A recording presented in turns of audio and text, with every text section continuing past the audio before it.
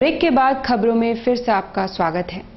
ब्रह्मर्षि विकास मंच द्वारा cable town में रक्तदान शिविर का आयोजन किया गया, जिसमें समाज के लोगों ने बढ़ चढ़कर भाग लिया।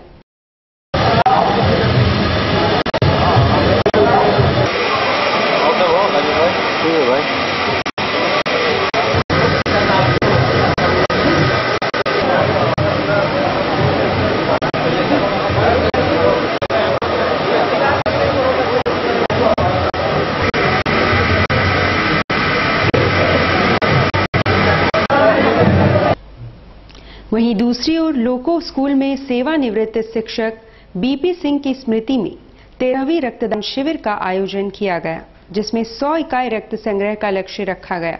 इस शिविर में आईपीएल खिलाड़ी ईशांक जग्गी भी मौजूद थे।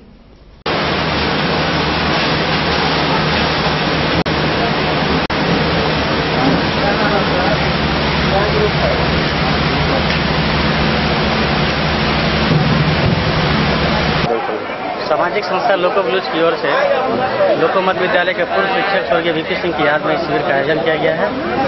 शिविर का आयोजन पिछले 2004 से यहाँ होता आ रहा है और हर साल जून का जो पहला रविवार होता है उसी दिन इस शिविर का आयोजन होता है। पिछले वर्ष लोको ब्लूज के सदस्यों ने जीतोड़ मेहनत करके 237 यूनिट रक्त का संग्रह किया था।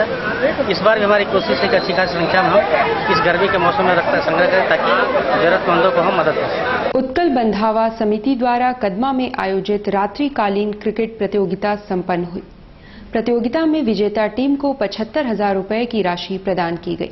उत्कल बंधावा समिति द्वारा आयोजित रात्रिकालीन क्रिकेट से होने वाली आय को शहीदों के परिजनों को सौंपा जाएगा। प्रतियोगिता के फाइनल में सहारा और बीसीए के बीच भिड़ंत हुई।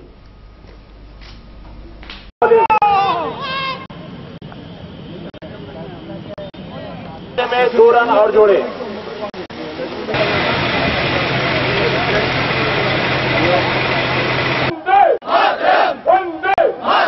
धन्यवाद।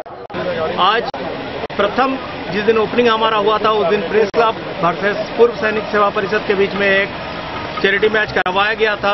ये टूर्नामेंट हम लोग जो शहीद हो गए हैं, हमारे लिए देश के लिए शहीद हो गए हैं, उनको स्मृति में ये वाला टूर्नामेंट करवाया जा रहा था। हम लोग जो भी कुछ आमदनी होगी या जो भी कोई डोनेशन देंगे वो डीसी के माध्यम से हम लोग उनके परिवार तक पहुंचाने का कार्य कर रहे हैं।